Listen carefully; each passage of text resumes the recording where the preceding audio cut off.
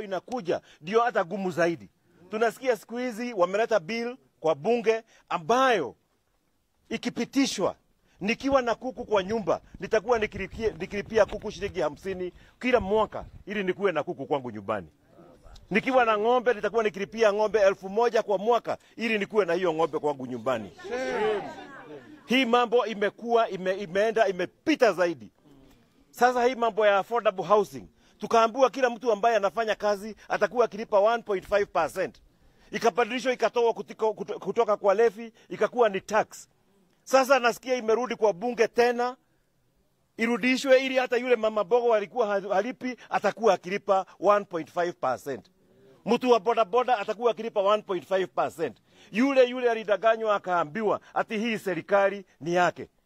Na mimi nauliza leo, kwa sababu controller wa budget alituambia katika State House kwa wakati wa muda wa miezi 4 wametumia 531 million kwa hiyo nyumba kupika chai na kukula mandazi. Ukihesabu hiyo pesa inakuja shilingi 1635 kwa kila siku. Ukihesabu zaidi inakuja every hour wanakula 10,644 shillings. Na tunaambiwa ati tuko pamoja ati ni serikali ya hasara. Serikali ya mwizi. 23 million. Mnakubaliana kweli hiyo ni yetu? Ni monogetio ni horocio? Tulienda kwa hiyo budget committee, finance committee wakati wa finance bill. Wakatuambia mtatoa hii pesa ili maisha yenu itakuwa mzuri, mkiangalia maisha itakuwa mzuri. Juzi tumesikia tukiambiwa at in 10 years time hii nchi vile itakuwa haijaonekana itakuwa nchi mzuri sana. Na mimi nikasema hiyo mambo ni ya uongo. Hiyo mambo tunaambiwa mimi naita ni philosophy ya kule Shakahora. Ile mahubiri tunapewa ni kama ile ya Shakahora. Ati kwanza tujiue leo ili kesho tukue na maisha mazuri. Haiwezekani. Na sisi tunasema hivi, tunataka maisha mazuri sasa na tunataka maisha mazuri even in future. Lakini sio tujiue sasa ili tukue na maisha mazuri ya kesho. Ndugu wadu waitu. Mumechoka? Mumechoka? Mumechoka? Sheigana ni sheigana. Asante.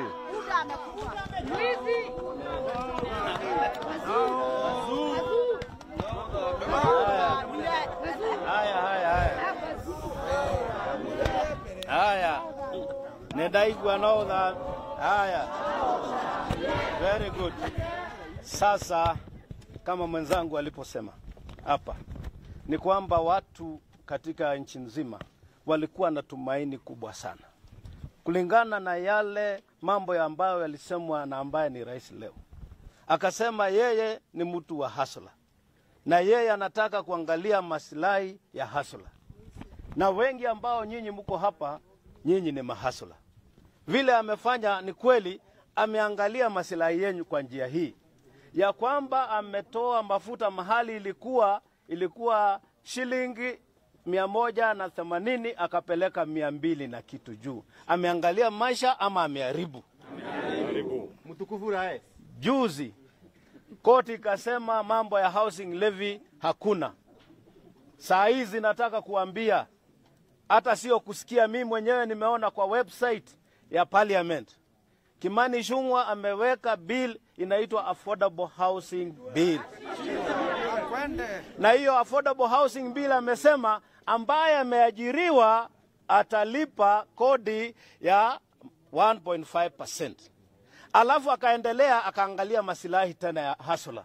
Akasema hustler yeyote ambaye ni mama mboga, ambaye ni mtu ya mkokoteni, ambaye ni mtu ya pikipiki, ambao ni mtu ambaye ni wa maisha ya chini, atalipa gross income yake atalipa 1.5% ya housing. Na akaongeza hapo juu akasema hata kama hauna nyumba, wewe utalipa kodi ya kununulia watu nyumba na wewe hauna. Hiyo ni nzuri ni mbaya? Mbaya. Kwa hivyo tuwaambia na tuwapatia tahadhari. Na umesikia tumesema enough is enough. Enough is enough. You can fool some people sometime, but you cannot fool all the people all the time. You fooled us. Na tukakubali Hata mimi nilikuwa nafikiria ulikuwa umeongea kitu iko na mwelekeo. Lakini leo hii walio hapa wengi walikupatia kura na wanasema ngo, ni lazima wewe uachane na maisha yao. Kwa sababu umewafinya ya kutosha. Ni kweli si kweli? Kweli. Kweli.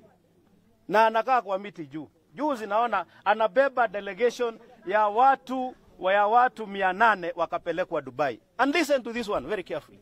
Kwenda Dubai amewalipia 2.2 billion shillings. January is coming in 2 weeks. Na watoto wetu wameongezwa fees.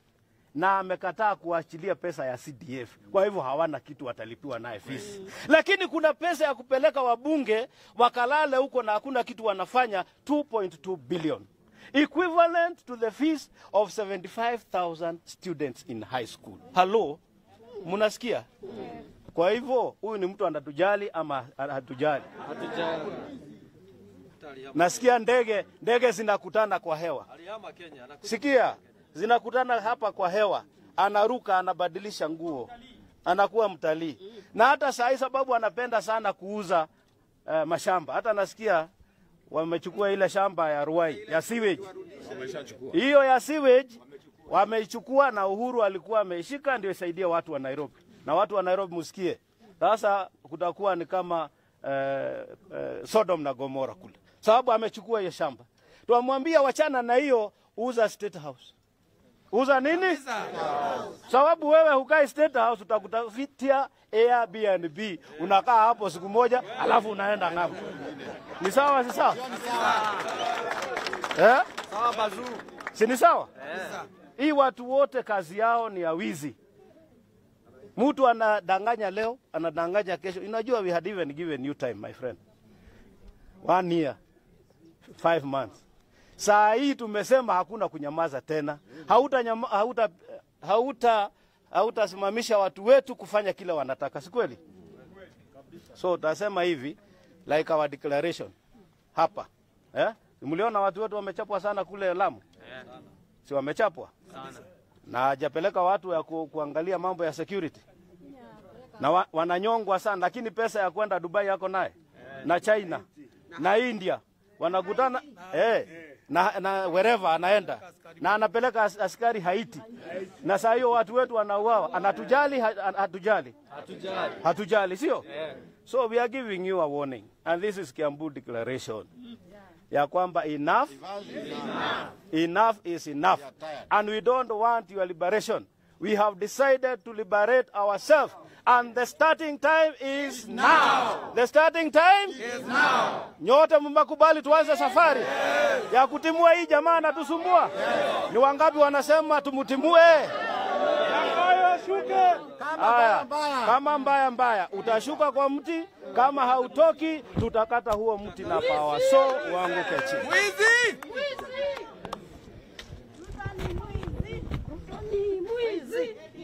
Wamama mko? Tuko. Atumia mwekuo. Ni ndi handa ririkana uria tuthia mataneti tukaigua ruo. Riu ndiraigua kaundu gaka ka January. No uria twehereirio Kiswahili. No uria twehereirio uhoro wa school fees. Uria tuhinyireirio school fees kuria kwari kwa free education gutire. Kabiashara karia atumia turutaga niko kau tukurihira 1.5. Ngarigwo January ciana ni igathoma. Ciana citu tugutwara ku. Ndiracokire ndiraigua kangiona children home iria ciana citu iria ikwirirwo tutwaraga ni ikuhingwo. Tukurera ciana ati atumia. Ngacoka ngagia na ruo. Ciana icio turendwo tutigathomithie. Ciage githomo. Ciathie na kuginya ciaga mawira ri tondu ni ciakereirwo na ni magire ri. Ciahutia gacohi cianyua cietwo mungikiri. Kana ti ithwe twaciarire. Ni ithwe twaciarire. Ciana citu ni mungiki. Ciana citu ni mungiki. Nie ngwenda kwaria na ruo, ni turirikanwo ciana citu ithie cukuru, na ni turirikanwo ciana icio itari mawira na ithwe twaciarire. Cietherwo mawira, cietherwo maundu ma gwika itige gwikwo mungiki, na ndarugama ndaiga ndamuthaitha inywe muracita mungiki tutikoragirwo ciana citu. Tutikoragirwo ciana citu.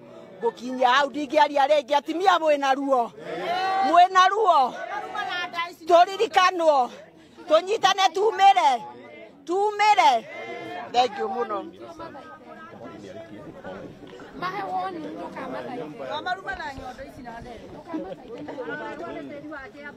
Habari zenu? As I had said earlier, if there is a big lie that has been given in the last 1 year, that it should actually be put in the Guinness Book of World Record as the biggest lie of the year, is being told that the people of this region are shareholders in this government. People of this region cannot be shareholders in this government, and the money that was allocated to their projects by the previous administration has been taken away and redirected to other projects elsewhere, as if they are children of a lesser God and they do not deserve those projects.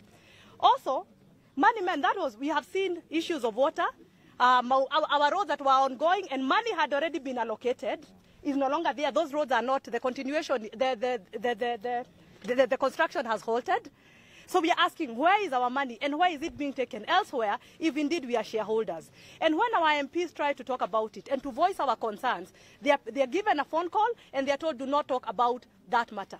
When our ministers try to address these issues within ministers from this region, when they try to address those issues from within their dockets, they are wanangolewa, wanapelekwa wizara zingine ndio waache kuongea hiyo maneno.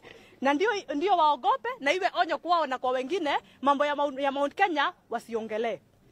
We are saying that is not our house. We have been taking comfort in someone else's house and saying we belong there. We have to build our own house where we can voice our concerns, where we will not be intimidated, where we will not be told that someone is holding a sword, ready to deal with us if we start asking questions. So I'm asking our people from this region, so that our leaders in parliament can have a voice. We need to build our own house called Jubilee, where if they are chased away from the other side, or they are intimidated, they will have a place to call home. Jubilee is our liberation party. That is the party that is going to liberate us from this oppression. We cannot be staying in the oppressor's house and saying, hiyo ni Mbaya tukona shareholding. From now moving on, we have to start a new movement where we go build our party Jubilee, and then from there start raising our voices, start challenging our MPs, our ministers to talk without fearing. We are not, I've said, we are not children of a lesser God. We are not to be intimidated. We have every right to ask for what belongs to us, for our resources, because we also pay taxes. But for us to do this, we must be in a place where we will not be intimidated. And that place is called Jubilee Party. And that's why, no matter how much they are trying to fight our party, we are going to win that battle in court. We are going to take our party back, and we are going to fight for this region and for our country. Because when we are in Jubilee will be able to align with people with like-minded people, ODM and the others, and Wiper, and be able to not only to fight for ourselves, but to fight for the region.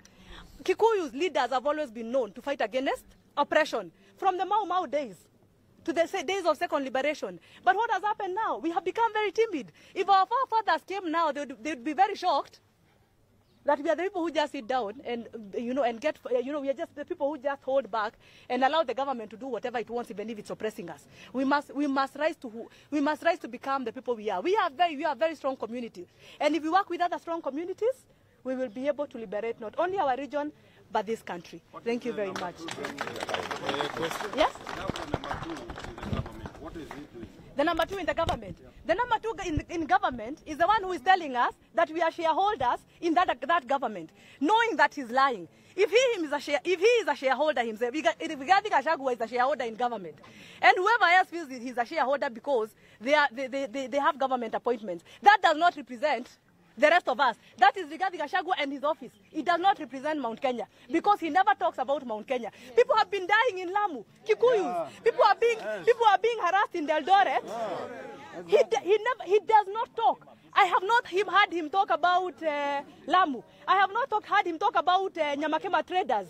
But he's telling us we are shareholders. Hiyo ni kiti yake yeye mwenyewe. Haituhusu. Yeye haituhusu. So that is his position as Rigathi Gachagua. It does not belong to Mount Kenya or to the Kikuyu community.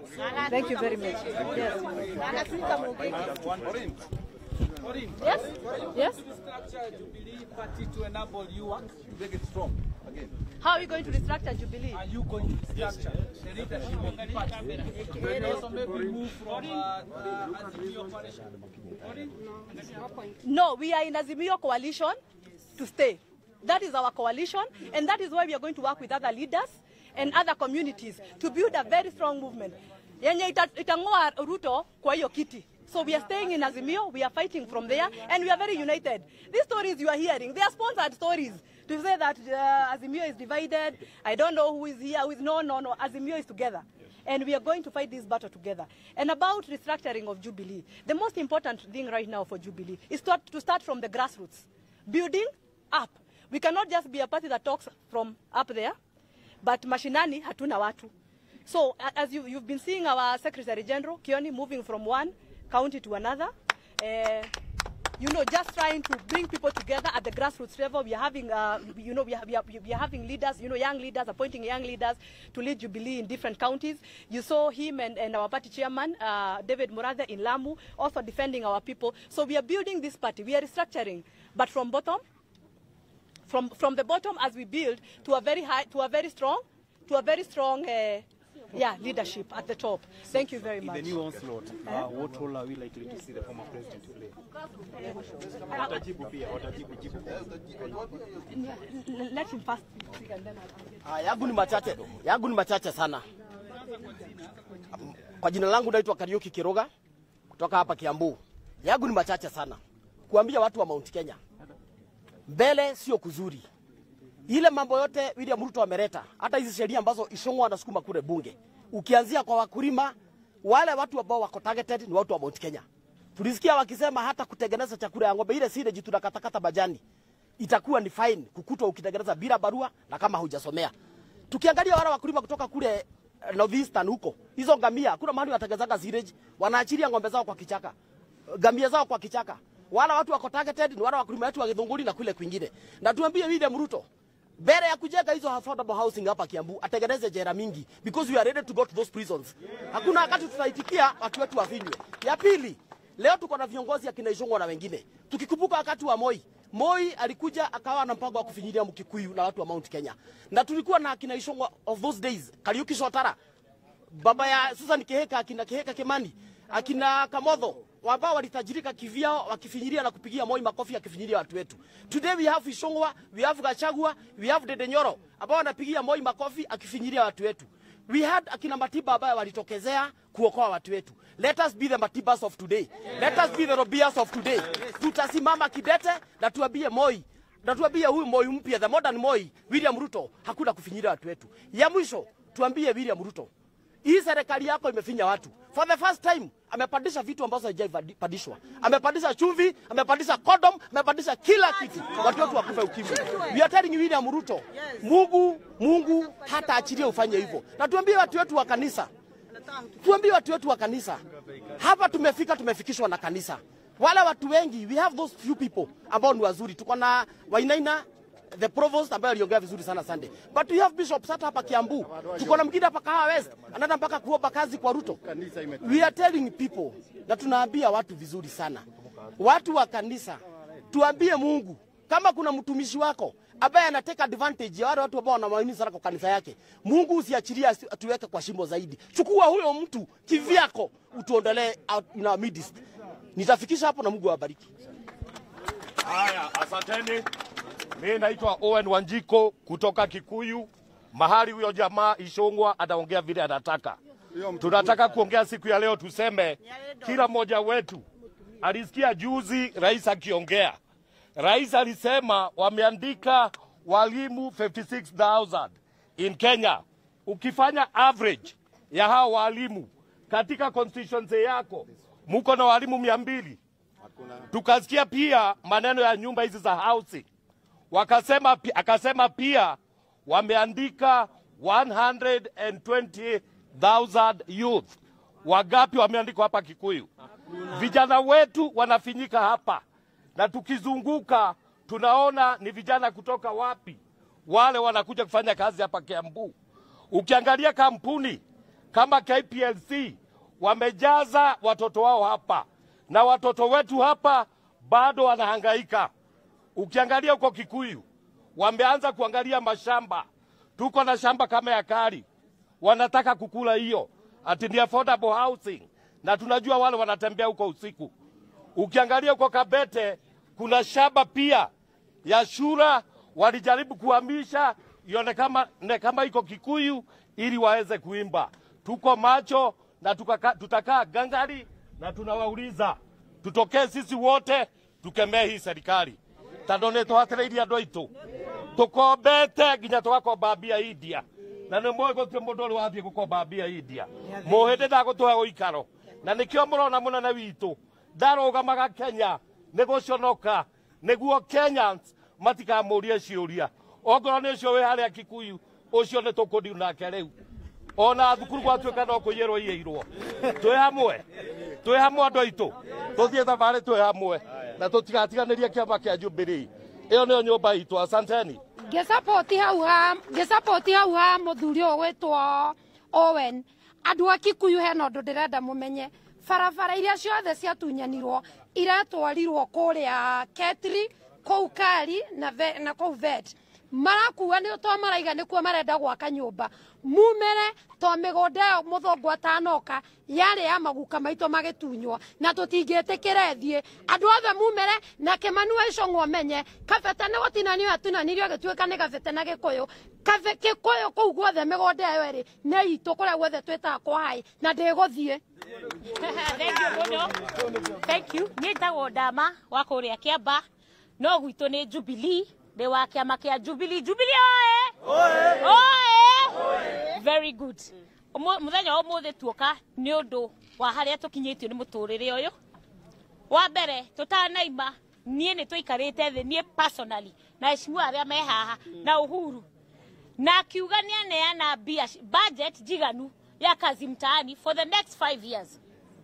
Nĩ mũrona kazi mtaani mbia cia kazi mtaani ciko tondũ nĩ ciarĩ budget-inĩ mbia cia andũ akũrũ pesa ya watu wazee iko wapi ya mwaka mzima yenye imekuliwa iko wapi hiyo pesa na ilikuwa kwa budget pesa ya wanafunzi wa mashule iko wapi January neno eroka etigetie thiko ciganona fithi nĩ nyongerere nĩguo no kwega nĩ ciana citũ iria cira performire maratwarirwo cukuru Marsabit maratwara cukuru Mandera ciana citũ iria cithomeire Kiambu ĩno makarega kũheo opportunity mathomere gũkũ ithuĩ tũraiga ũũ ciaigana nĩ ciaigana nĩ cieka atĩa nĩ ciaigana mũmenye ũũ kahũa gaka tũrerwo njohi ĩno tũrerwo rĩrĩa ciana citũ mamũheaga kura marĩ hustlers nĩguo thaa ici maretwo kĩ maretwo ndũĩ na mũngĩkĩ nĩ kũmaanisha andũ aingĩ no marenda gũtua nĩ mĩkora moke mahũrwo moke moragwo yuthi itũ nĩguo tũrĩ andũ arũrũ mũno tũrĩ arakaru na nĩ tũraiga ũũ ciaigana nĩ ciaigana nĩ cieka atĩa tũroranĩte nawe moja kwa moja mũmenye ũrĩa tũgũtwarana na sasa nasema sawa nimeambiwa niseme na Kiswahili mahali tumefika mwisho wakiomba kura wana vijana wetu na youth wetu na sisi mama zao walikuwa nasema ni hustlers saa hii wamebadilika wakiwa wameongozwa na women rep wa huko wakiita watoto wetu nini Mongiki wewe unajua Mongiki anafanyangwa aje shoot to kill hiyo ndio order ya Mongiki shoot to kill kwa hivyo sasa wanataka kuua watoto wetu Januari ni imefika mimi naongea nilikuwa na hasira ya mwanamke ya mama amezaa akatoa mtoto na tumbo na sisi yes nyene gotindeka gaciara mwanake mwana wakwa rĩu ũmũthĩ etagwo Mongiki na rĩrĩa heana kura arĩ hasora nĩguo sasa nawauliza kama mtoto wangu ambaye nimezaa na tumbo yangu nikasukuma akatoka akipeana kura alikuwa kijana mzuri saa hii amekuwa Mongiki na mnajua order ya Mongiki ni shoot to kill mnataka kumaliza vijana ya Kiambu mnataka kumaliza wasichana wachanga wa Kiambu mumeleta madawa huku watu wanakunywa madawa pombe inapeanwa free mkitudanganya hapa mna deal na pombe mnapeana school fees ndio hiyo inakuja January wazazi wataitisha school fees tumesema imetosha punda amechoka punda amechoka acha niongee tu kidogo tu dakika moja ndakirwo niko kiaria reke ni ndaheo hado niona ndaenda kwaria karuka nini